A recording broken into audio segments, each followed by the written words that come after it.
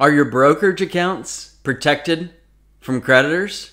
Right? What's a brokerage account? It's just a generic word for a non-qualified asset, a non-tax qualified asset. So what's a qualified asset or a tax qualified asset like a 401k or IRA, 457, 403b? So a non-qualified, like a brokerage account, might be stocks and bonds and stuff that you have in the market that aren't in an IRA. They're not in a 401k. They're just in your name or you and your spouse's name. And now let's set up a scenario so you understand why could I possibly be sued? Well, what if you have a child living at home and something happens with the child? A fight in school, they get in a car wreck, right? Young people, 16, 18 years old, getting in a car wreck could never happen, right? Of course it could happen. It happens all the time, and they can be really, really bad. What about you driving? Have you ever heard of a stroke or a seizure while someone's driving? Happens all the time. You have no control of it. It's not like you're going out and getting drunk or stoned and then driving. You literally just have a seizure or a stroke. Bam. You get in a wreck, get sued for hundreds of thousands or millions of dollars. Maybe you fall asleep at the wheel on a long trip or something, or you've just been super tired, hadn't been sleeping well, and you fall asleep on the way to work.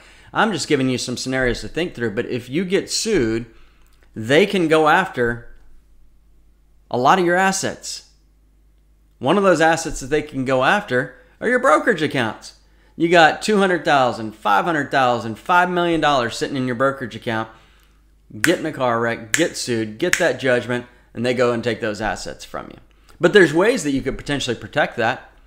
There's several ways that you could do it. You could protect it potentially with an LLC. You could protect it with an IPUG. You could protect it with a certain types of irrevocable trusts. Some that you could even maintain control, investment control over, and others that you lose investment control over. But there's different flavors depending on what you need and what you want, what you're looking for.